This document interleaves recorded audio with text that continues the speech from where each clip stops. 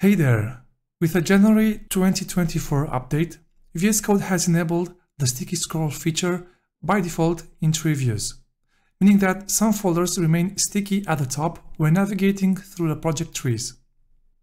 Many users don't like this feature, so in this video I'll show you how to turn it off.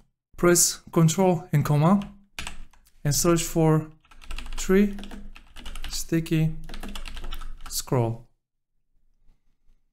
Find Workbench tree enable sticky scroll and then disable it. Now let's see it in action.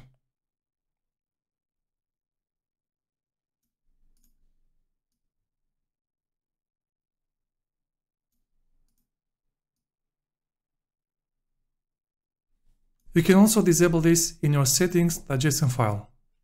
The setting is called workbench.tree.enable sticky scroll and set it to false. Save the file, test it once again, and that's it. Alright, that was it.